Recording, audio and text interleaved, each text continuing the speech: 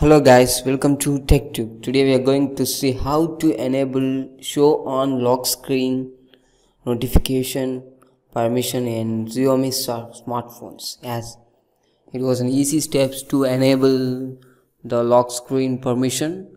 So now let's see. First of all, go to setting option. Here you can see now, click it. And in this section, we want to slightly scroll down. Here you can see app section is there. Click it, and once you click this, you can see the fourth option, permission, is there. You want to click this permission application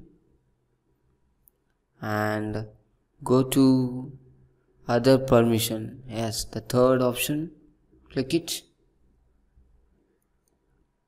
and here you can see the two options are having apps and permission. This is apps and this is permission. Here you can see the option like show on lock screen. Yes, this one, these settings. Click it, show on lock screen.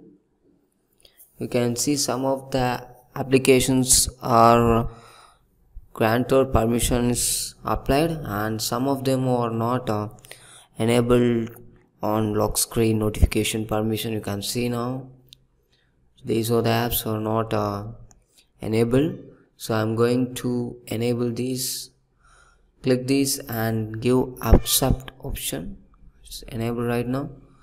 So this is how to enable the show on lock screen notification permission in your smartphones. So thanks for watching. For more videos, stay tuned to TechTube. Thank you.